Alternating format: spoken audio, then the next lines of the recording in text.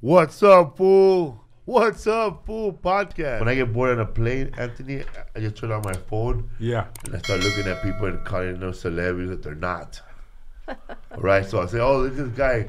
If I don't know him, oh, Jason Gandolfini's here. Hey. Over here we have fucking Santana. John Leguizamo, whatever. The bionic woman over here. So whatever, right? So fucking this dude comes in there, man, holding like a horn section bag and curly ass hair, and I say Yanni, and I record myself saying Yanni. You said it out loud to him. And it was Kenny G. For the real Kenny G.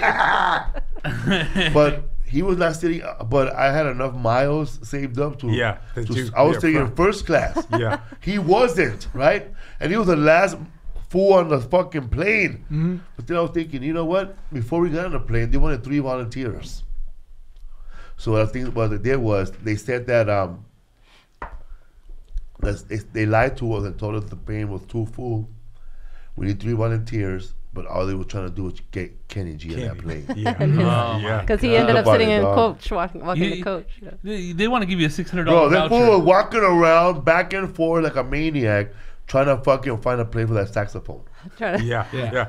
Or clarinet or trombone, whatever it is. It's a saxophone. It's a soprano saxophone. It's a saxophone. Yeah. But let me tell you, man, How's the clarinet? I'm so glad I didn't call him Weird Al Yankovic.